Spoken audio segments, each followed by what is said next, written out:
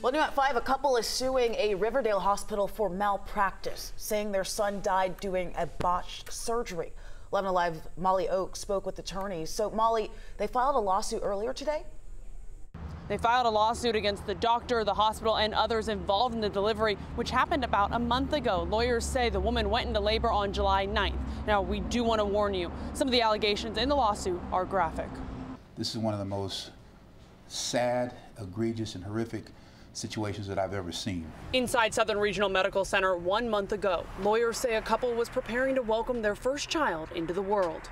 But unfortunately, their dreams and hopes turned into a nightmare that was covered up by Southern Regional Medical Center.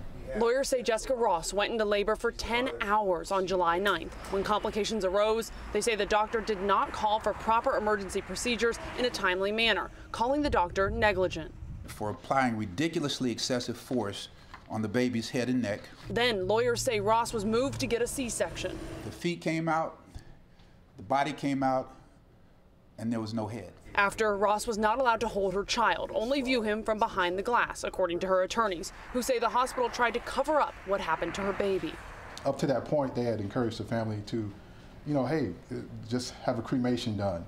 Oh, no, you cannot do a autopsy. Well, if you want an autopsy, you have to get it paid for you by yourself. You're not entitled to that. Ross's attorneys claim she didn't learn of the injuries they're now describing until 3 days after she gave birth. We reached out to the hospital for a response to the lawsuit, which says in part that it denies the allegations and says the doctor mentioned is not an employee of the hospital. The hospital also says its heartfelt sympathies go out to the family.